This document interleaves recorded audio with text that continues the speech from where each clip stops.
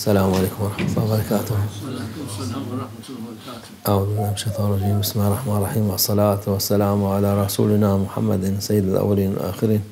Meded ya Resulullah, meded ya Saadat ve ashabi Resulullah, meded ya meşayihina destur Mevlana Şah'Abdullah Fazıl Hasan Şah Muhammed Nazim Hakkani, meded tarikatuna ve sohba ve el-hayrun fil cemiyye. Allah Azze ve Celle buyuruyor ki Euzubillahimineşşeytanirracim. Bismillahirrahmanirrahim.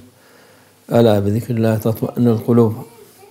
Kalpler Allah'ın zikriyle ancak rahat eder, itminan bulur diyor Allah Azze ve Celle. Bu dünyada insanlar itminan arıyor, rahatlık arıyorlar. Kalplerini mutmain olsun diye uğraşıyorlar. Onun ancak Allah'ın zikriyle olur.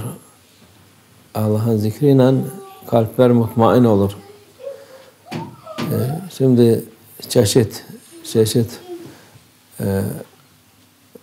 akla hayale gelmeyen şeyleri bu insanlar kalplerini mutmain etsin diye, rahat etsin diye, huzurlu olsun diye deniyorlar, uğraşıyorlar, bir şeyler yapmaya uğraşıyorlar.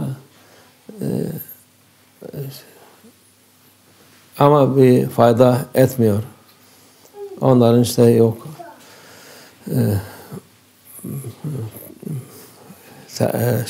meditasyon yapacak, bilmem yoga yapacak, yok bilmem öteki türlü, bu türlü 1000 tane saçma sapan şeyler var dünyada. Bunu yapınca şey yaparsın. Onu kim denemiş de itminan bulmuş diye sorarsan onun cevabı yok. Bu yapılıyor, oluyor diyor. Olmuyor. Katiyen olmuyor. Hep dedikleri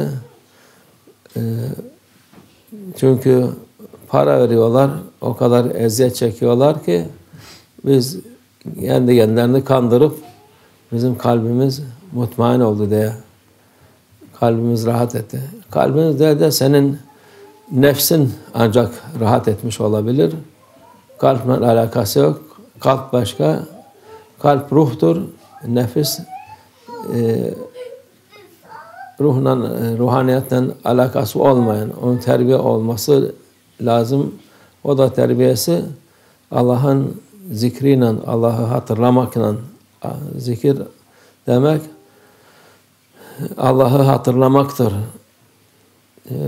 Allah Allah diyerek insan Allah'ı hatırlar, ilk başta diliyle hatırlar, konuşur.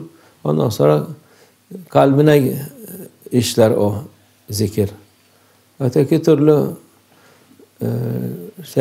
putun karşısına durup da onun gibi yapayım dersen hiçbir şey alamazsın. Sana daha fazla huzursuzluk verir, rahatsızlık verir. Çoğu insan hayatlarını karartmış o putların karşısına durup onlar gibi yaparak. O hiçbir şey yok. İnsan Müslüman bilhassa Allah'ı hatırlaması lazım. Allah'ı zikretmesi lazım. Allah Azze ve Celle'nin bize söylediği, bizi yaratan, bizi nasıl çalışacak, kalbimizi nasıl çalıştıracağını bizi yaratan biri yapan, sünneden Allah Azze ve Celle yarattığının neye ihtiyacı olarak söyler. Sana arabaysan sana benzin lazım. Yok mazot arabaysa mazot arabası korsun.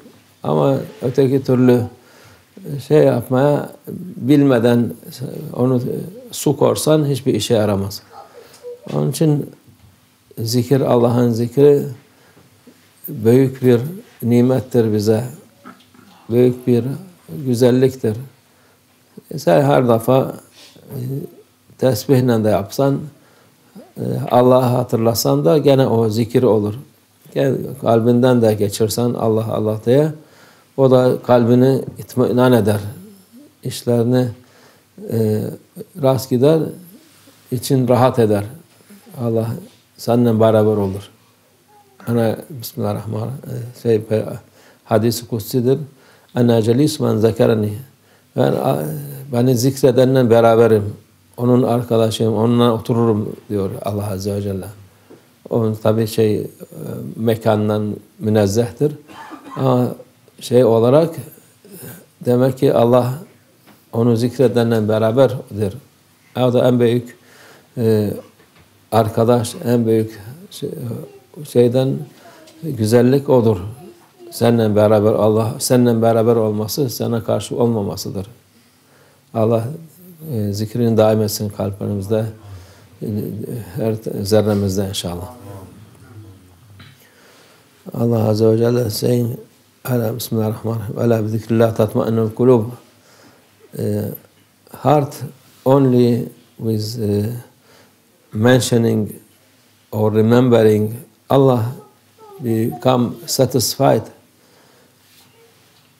No other thing. Because people, they are looking for many things to satisfy themselves. They are cheating themselves.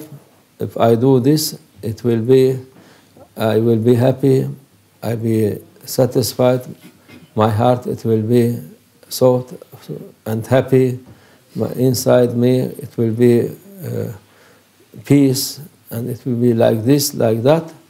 They are just cheating people, sitting in front of statue, doing meditation, doing yoga, doing many things they have now. These crook people, they invent many things, and they call people for this, and people,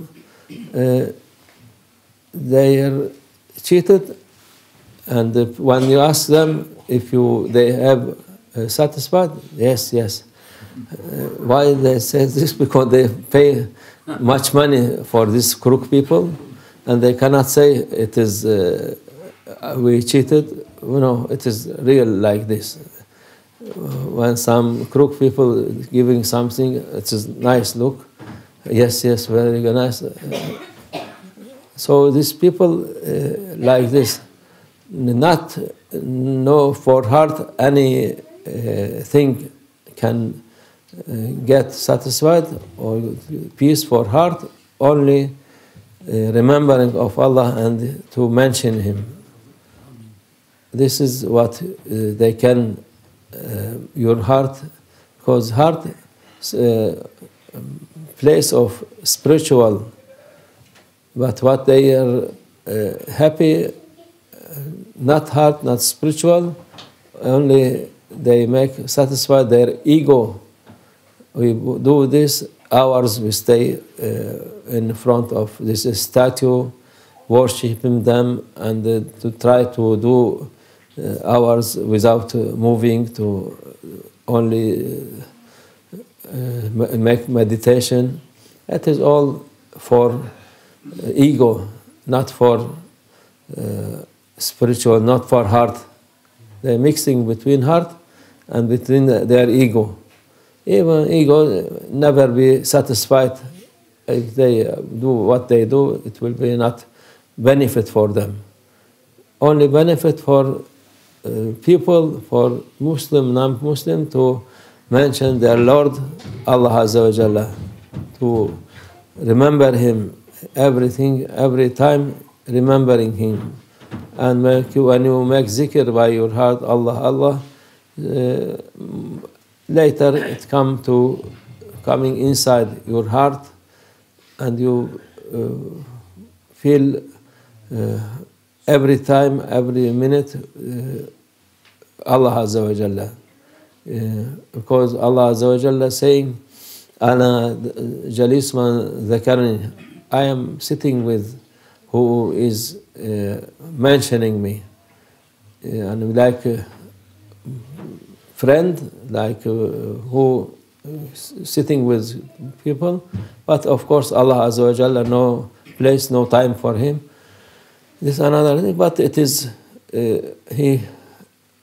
he's with love these people, and he will be with them. And to be with Allah, it is biggest benefit for us. Allah with us, Allah not against us. This is our main aim in our life. We can do everything, but this aim we must not forget. Everything for Him. What we are eating, drinking, going, coming, no problem, because He created us to live in this world. But the important thing, to put Him in your heart, not forget Him any minute, inshallah. Allah make this, us to mentioning, to remember to be with Him every second, every minute, inshallah. Wa min Allah tawfiq. Al-Fatiha.